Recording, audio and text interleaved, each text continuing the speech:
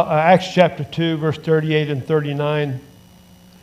Then Peter said to them, "Repent and let every one of you be baptized in the name of Jesus Christ for the remission of sins, and you will receive the gift of the Holy Spirit. For the promise is to you and to your children and to all who are far off, as many as the Lord our God will call."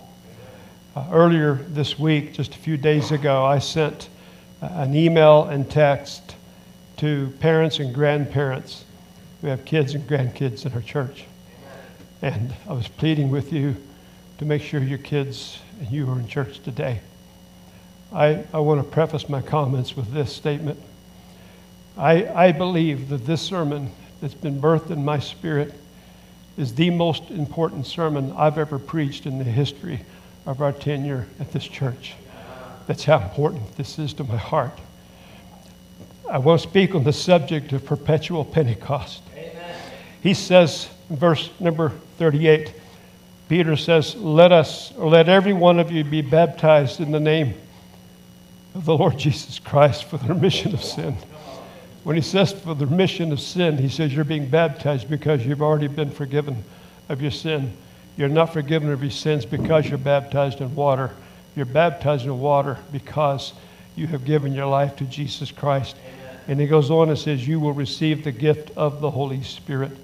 As I stated in our message last week, when a person gives their life to Jesus Christ, at the moment of salvation, the Holy Spirit takes residence in our life. He moves into your heart. The devil is kicked out. The sins are forgiven, and they are removed as far as the east is from the west. And so the Holy Spirit takes residence in our heart for the benefit manyfold, but one of those is that when you give your life to Christ, you are saved completely. He doesn't save you in parcel and part. He saves you completely. You are saved in the eyes of God. But there's this issue called progressive sanctification or consecration. And so the Holy Spirit moves in our heart, and every day He is drawing us to be ever closer to the Lord. So yes, it's instant sanctification, and yes, it's progressive sanctification. And He is drawing us every single day into a closer walk with Jesus Christ. After that experience of salvation and the Holy Spirit moving in, there is an experience subsequent to that, or after that, that's called the baptism in the Holy Spirit. And so the Holy Spirit moves in for consecration and guidance and so many other things.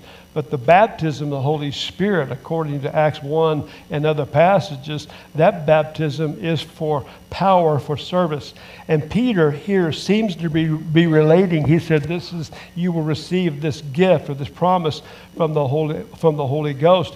He seems to be relating this experience to a promise Jesus spoke of in Acts chapter 1, verse 4. He says, were you supposed to go to Jerusalem? You tarry there until you receive the promise of the Father, and you will be my witnesses. So Peter is reminding them of a statement Jesus made just barely 2 weeks prior to this, when he says, you're going to receive the promise of the Father. You're going to be baptized. You're going to have power. Well, Jesus is reminding a promise that actually originated in the book of Joel chapter 2. 800 years before the birth of Christ came this promise in Joel chapter 2. I'm going to pour out my Spirit on all flesh, upon your sons and your daughters, upon old men and young men, upon your maidservants and your maidservants. I'm going to pour out my Spirit in those days.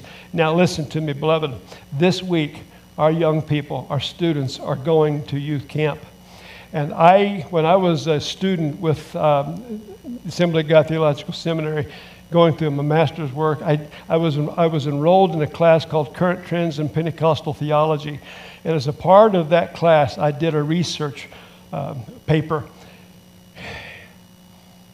And when I came back from the class and I started in this research, I contacted our district office. And I said, I would like the names and the contact information of all of our ministers in our network. There are over 500 Assemblies of God, credentialed Assemblies of God ministers in our network of Colorado and Utah. There are 160 churches. There are over 500 licensed credentialed ministers. I contacted many of them, and I either spoke to them privately or I sent to them a questionnaire.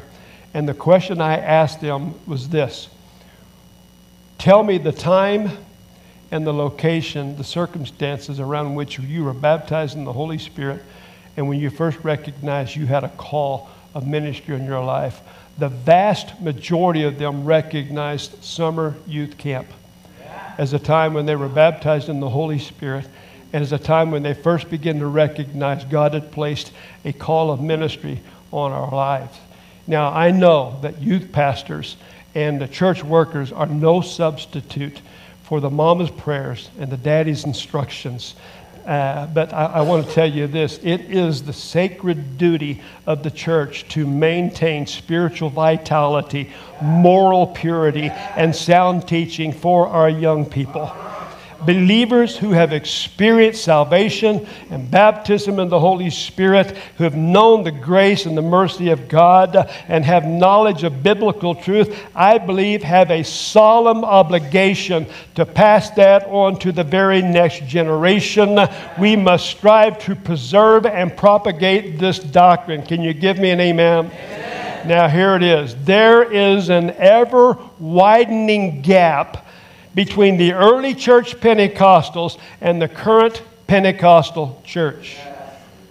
I want to speak to you about two movements. One is the charismatic movement, and the other is the Pentecostal movement.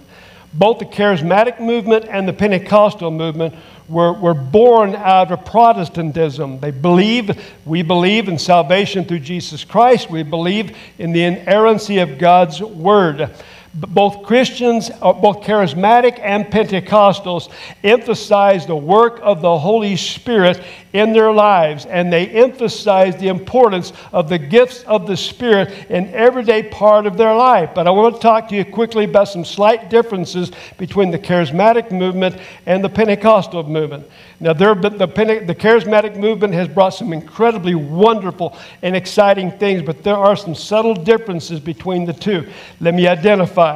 Many of the charismatic churches that I'm connected with, and I know, they teach that speaking in tongues is no longer the initial physical evidence of being baptized in the Holy Spirit.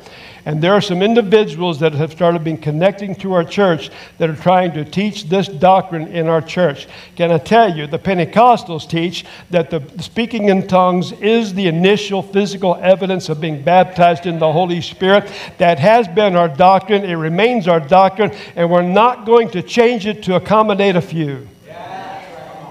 Are you with me? There's another subtle difference. And that is many of the charismatic, again, I'm speaking of my own personal context, many of the charismatic churches I'm familiar with are non-denominational or independent. They're not a part of a denomination. And the problem with that is if you're not a part of a denomination, who are you accountable to? You see, when you're part of a denomination, we are part of the Assemblies of God denomination, which means that we are accountable to those in the Assemblies of God denomination. And I think there is something wonderful to be associated with an organization that's older than us and larger than us. You with me? There is value in being connected to an organization that is larger than us and smarter than us. The great spiritual reformers in church history were moved by a need to refine and protect the purity of the doctrine and to hold firm to the spiritual experience that made the church or the denomination necessary to begin with. And when you study reformers like Luther and Calvin and Wesley, you will learn that they were deeply rooted and committed to the purity of the doctrine. Listen to me. The word orthodoxy is not a bad word.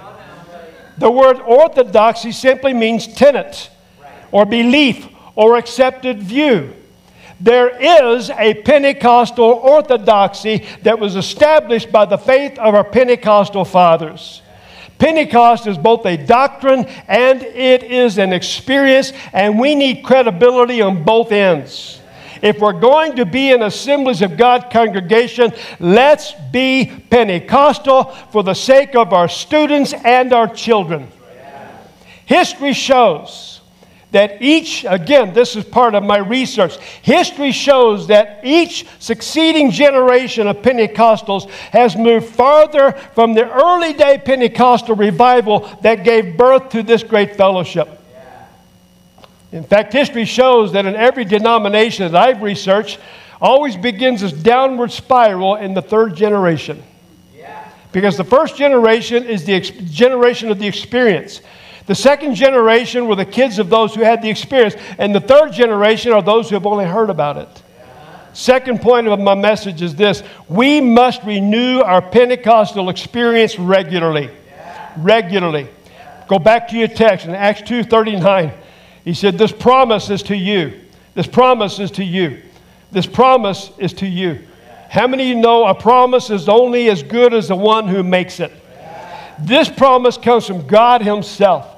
This promise is to you. This promise is to you. Listen to me. Peter was saying to everyone in that audience, every one of you can be saved and every one of you can be baptized in the Holy Spirit. And I'm looking at an audience today and I'm looking into the camera of those who are going to be viewing this online, and I'm telling you, everyone can be saved and everyone can be baptized in the Holy Spirit. Listen to me, beloved. This is the heart of your pastor that's speaking out. We should not have to be coerced or begged to get into an altar.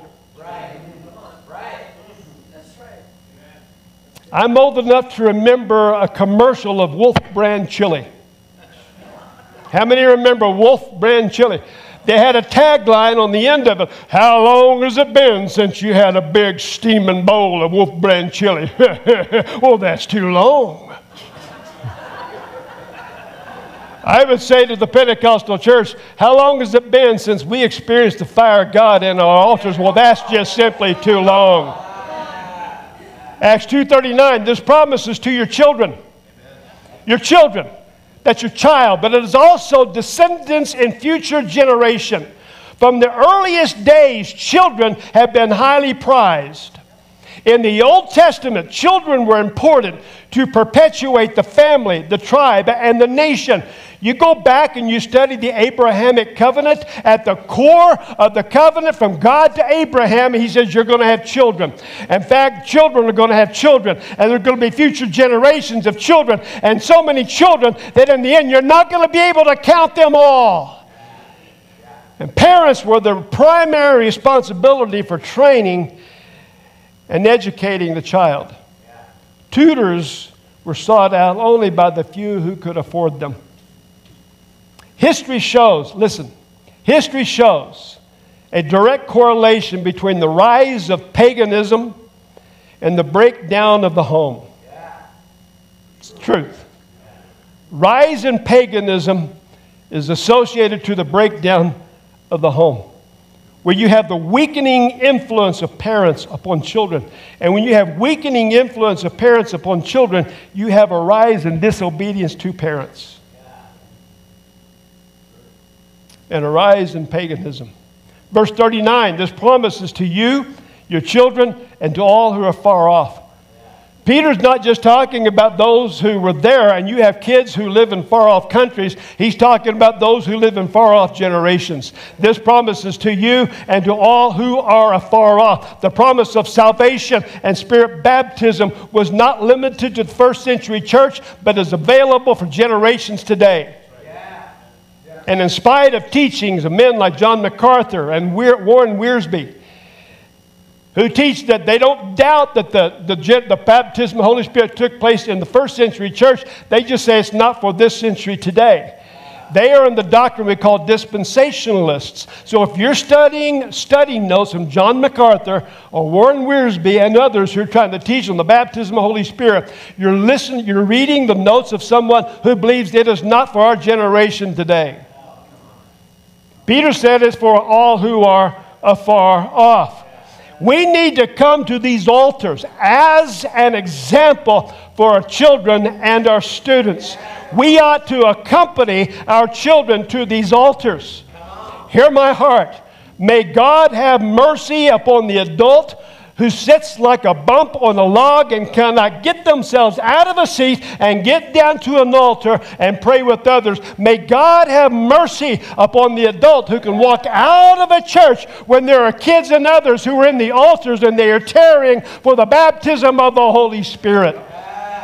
We need a generation of kids who see and hear their mama and daddy and grandma and grandpa pleading out and interceding for this generation. Yeah, come on now. Third point. We must teach our children fervently. I want you to go to Psalm 78. I want you to go to Psalm 78. He says in verse number 3, our forefathers taught us by precept and example. He says in verse number 3, we have heard and we have known, our fathers told us. We have heard, we have known, our fathers have told us. We have to tell our children and our grandchildren. Amen.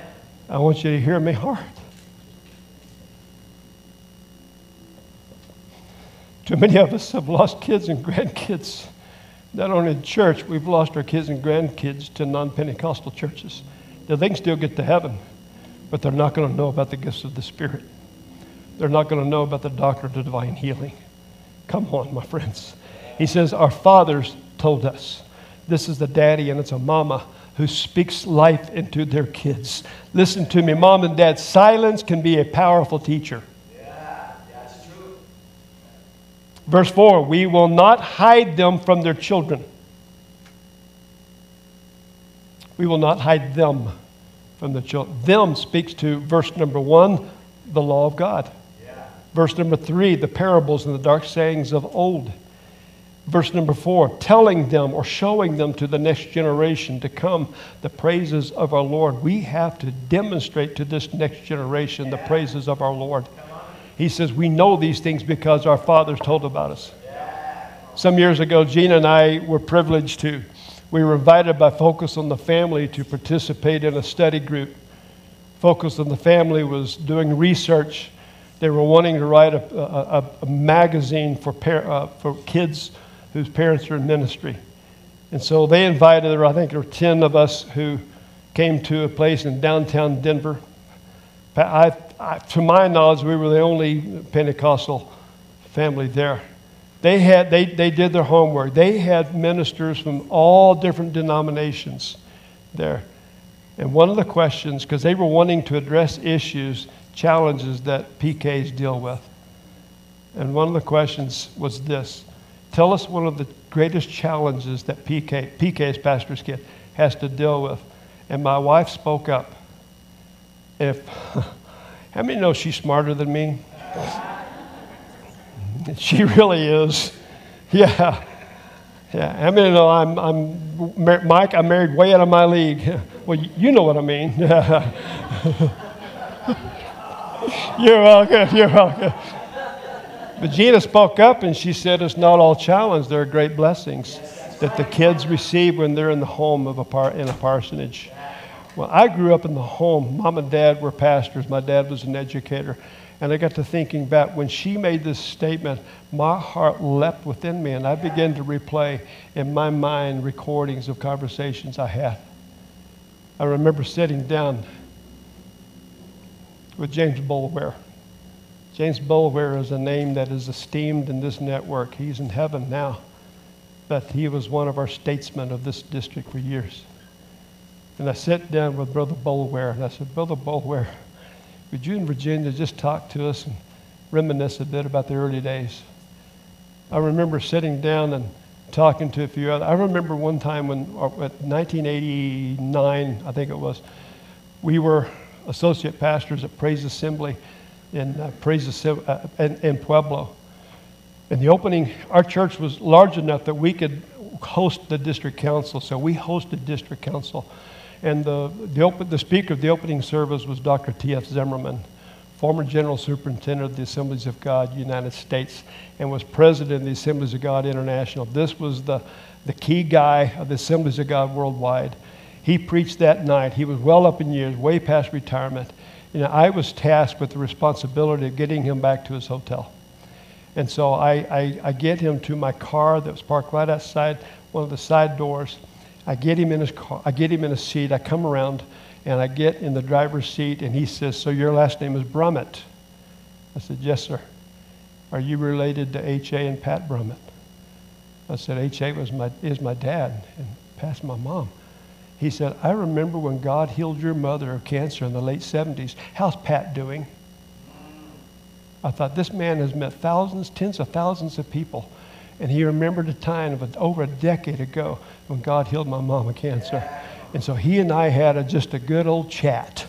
Dr. Z, Dad called him Dr. Z, and others. I remember talking to one of retired ministers at the time. I said, I need you to reminisce with me. Go back and tell me the early days. He said, oh man, I remember when my wife and I went up to the Northwest, Washington or Oregon, and we decided we were going to go plant a church. And what we did is we hit the small town, and we just had an accordion and a guitar and stood on a street corner and started singing, and crowd gathered around. We got to preaching, and we birthed the church. He said, in that particular church, he said, I had people throwing eggs at us. I had people throwing tomatoes at us. He said, well, we started service. And we noticed in the evening, only women were coming. So I got to find out what's going on. He said, well, that was loggers. That was logging industry. And all the men were up in the hills working and logging, and then they would come home on the weekend. He said, we started church first of the week, and all these women started coming. They get saved one night. They'd go home and clean out the cupboards from all the alcohol.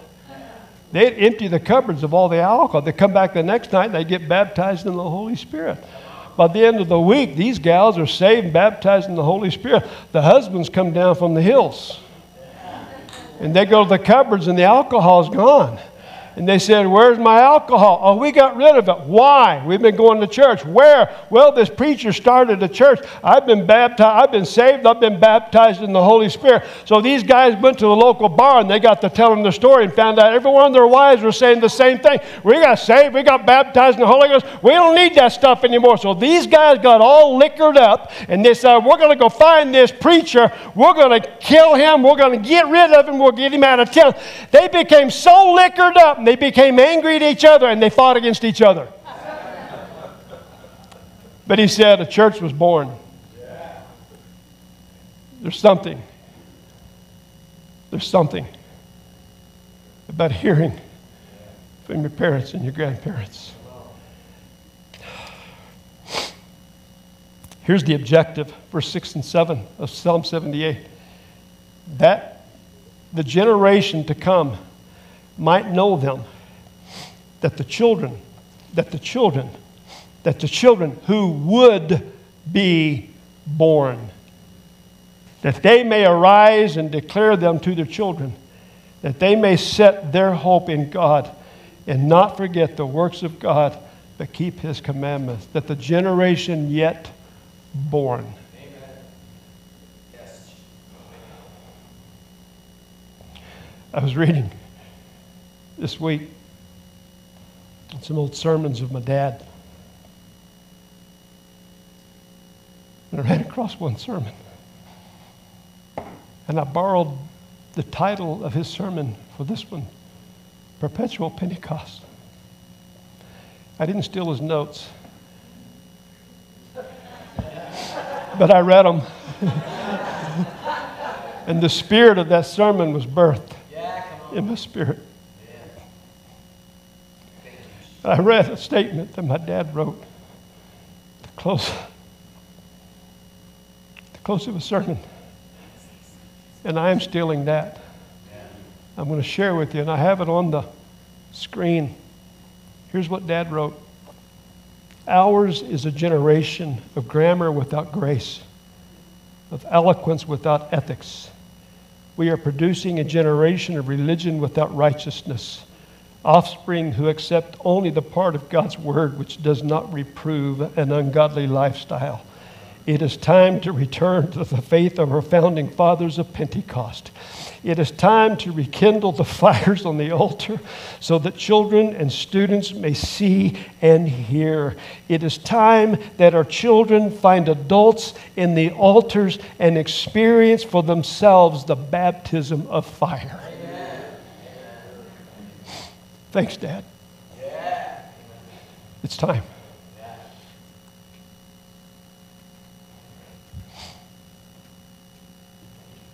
You shouldn't have to be begged or coerced to get into an altar. We're going to come and we're going to pray for a couple of things. We're going to pray for kiddos that are at youth camp this week. that are saved, that are baptized in the Holy Spirit. And we're going to pray for additional workers that are going to birth in their spirit. You know what grieves me is on Wednesday nights we have a good Bible study and prayer time in here. We have a support team. It's called Celebrate Freedom. That's in the fellowship hall. We have youth going on Wednesday nights. We have a group of young girls that are excited. It's called the Fun Club, and they do have fun. But week after week, we're struggling to get any boys. And it's not because of a lack of commitment or dedicated workers. We need a generation of boys to become Daniels, Shadrach, and Meshach. We need some people going to get a hold of an altar, and we're going to pray in an army of boys into this church. I'm going to tell you who the 3 smartest boys in this city are the 3 boys that are going to youth camp because there's 10 girls from our church that are going. Well, it ain't a bad reason. Just saying. It's time to change the current. It's time to change the tide. I'm praying for an army. And I don't want to stand alone. Altars are open. Come on.